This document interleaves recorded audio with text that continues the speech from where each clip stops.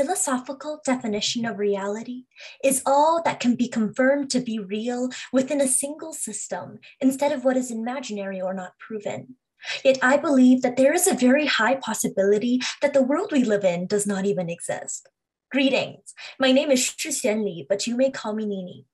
I am 15 years old, and I am constantly doubting my own existence, which is precisely why I am here today to just explore with you the very possibilities of not existing, beginning with a mind-blowing idea famously known as the Schrödinger's cat paradox, which was introduced to the world by Austrian physicist Erwin Schrödinger in 1935.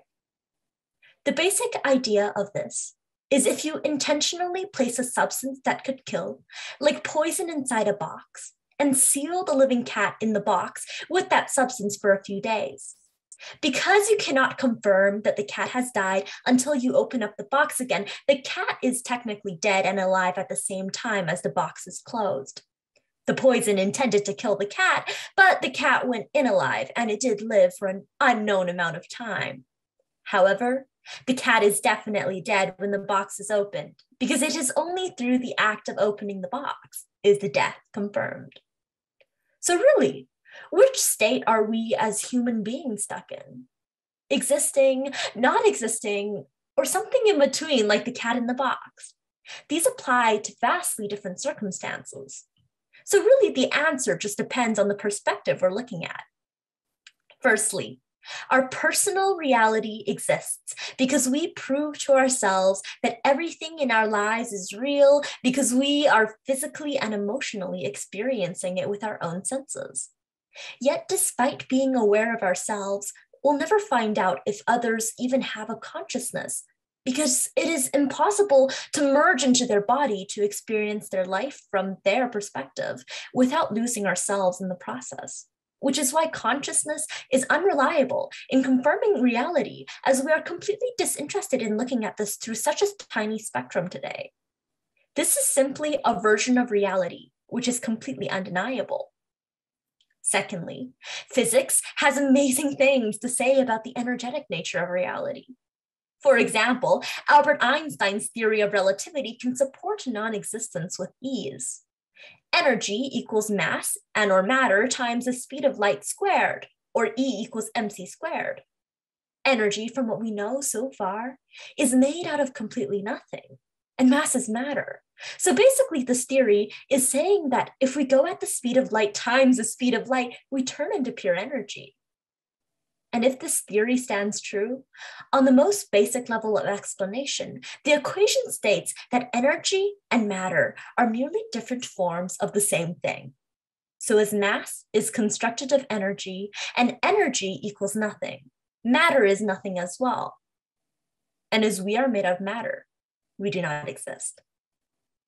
And finally, the universe cannot be considered defined and real unless an observer is present.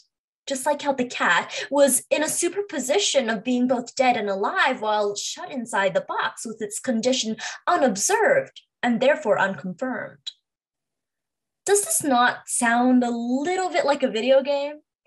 You know, in the way that characters in a game can only do things when being observed by us playing them?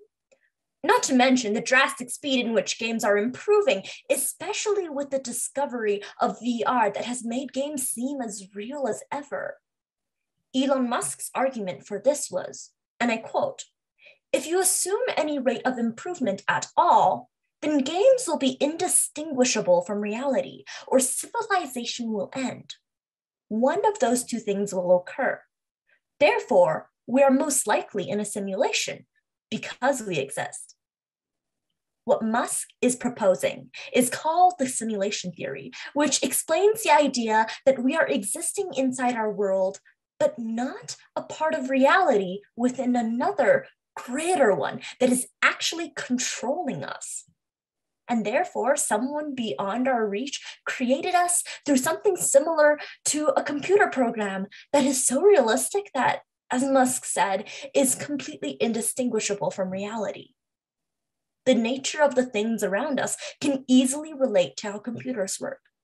atoms are like computer pixels, which make up everything in our world, just like how pixels make up everything in our screens. Light has the fastest speed in the universe, which is frighteningly similar to how we can set a maximum speed for characters of a game with a few lines of code.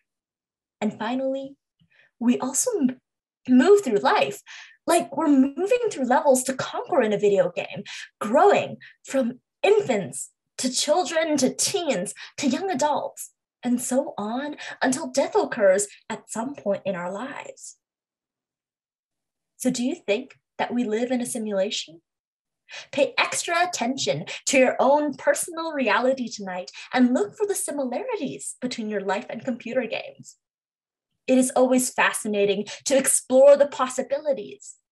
And I do believe that it is indeed important to try to uncover the mysteries of the very world around us. So really, do you believe that we actually exist?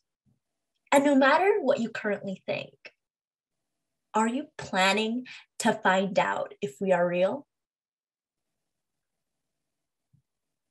Thank you.